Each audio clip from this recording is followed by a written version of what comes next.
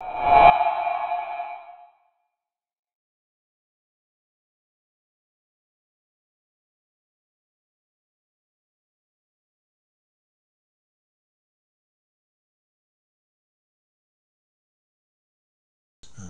is going to be a continuing series importing and exporting file formats using the PhysX file format to bring scenes from Maya to Max and from Max to Maya. The last tutorial I did was the PhysX plugin, rigid body solver, just having a simple primitive sphere, ball call it, and we exported that after completing that from Maya and brought that into Max. This side we're going to do the Max side, and we're going to bring that and import it into Maya when we're completed with that scene. Now I've already prepared a scene here, and I'm not going to go into the settings for the PhysX settings because I did it on the Maya side. I'll brush over them, but I'm not going to go in big depth about it. I've already pretty much preset the scene up. I've got a plane on the very bottom here, again like before, and I've just added a quick texture, sand texture on there to make it a little bit more interesting. And I've got a ball that I got from Turbo Squid. It's a beach ball, and it's a free model there on their website. So I'd like to thank them for that, for this demonstration. Alright, so let me go ahead and just, I already grouped these in the PhysX solver.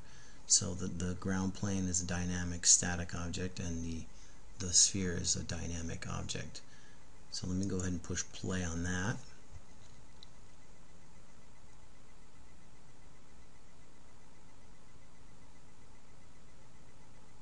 And hopefully you can see that, and the frame rate's not too bad.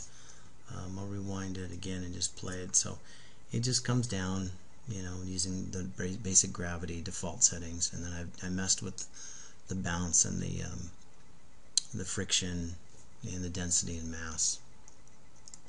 Okay, so what I want to do is I want to pick the ball, and I want to go ahead and bake that down to keyframes. And I can go ahead and I can delete the actual modifier on the modifier stack if I wanted to, and obviously it would still play, so you can kind of scrub through it and you can see it working. It's PhysX. And so now what we want to do is simply just export this out of Max using the Filmbox FBX extension. And I'm going to overwrite one that I had previously done, save over that one, and I'm going to export those in scale factor is going to be centimeters. Okay, I do get an error for geometry conversion, and that has to do with the fact that I'm using editable polys instead of an editable mesh. It still comes in fine, and then of course my export for my texture, there's a mapping issue that I have on that, and I didn't correct it, but it still comes over. You can fix all those things yourself. Okay, so now I'm going to go over to the Maya side, and I'm going to go ahead and import that scene file.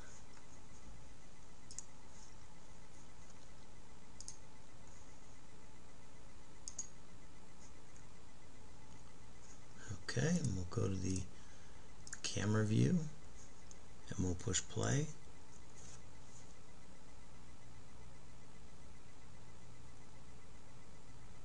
And there it is. It also, just a note, it does, for some reason, I haven't figured this out yet, it actually changes the time, my timeline, from 240 frames to 190. Now you can go back in here and change those the timeline again yourself. It does it based on a 24 frame per second.